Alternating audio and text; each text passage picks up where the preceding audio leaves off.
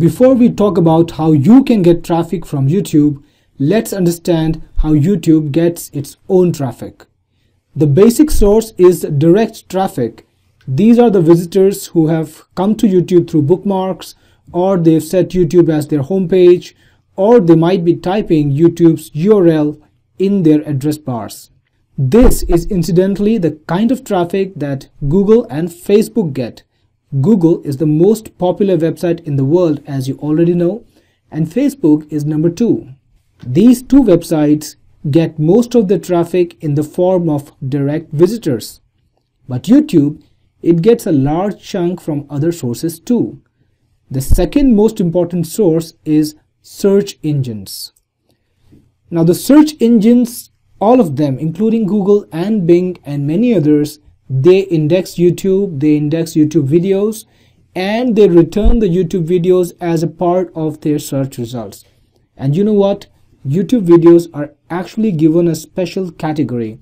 Whenever a video is returned as a part of the search results, a thumbnail might also appear next to it.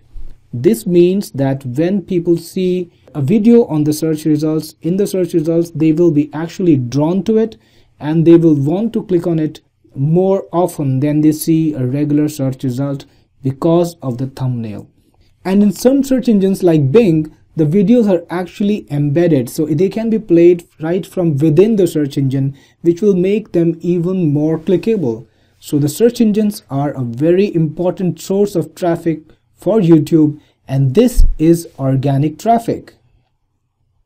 YouTube also does its own part in getting visitors to the website. It sends out a lot of email notification to its members. So, if a member has signed up on YouTube, they will be notified about the fresh content that YouTube thinks will interest them, and they will also receive notifications about new videos on the channels they are subscribed to. And YouTube sends out information about all the new things they are doing.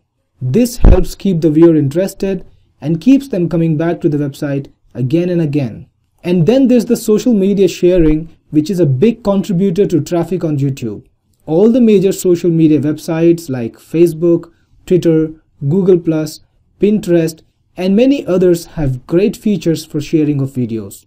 Whenever someone shares a video on these sites, the visitors will see the video titles and in most cases a thumbnail and some text describing the video.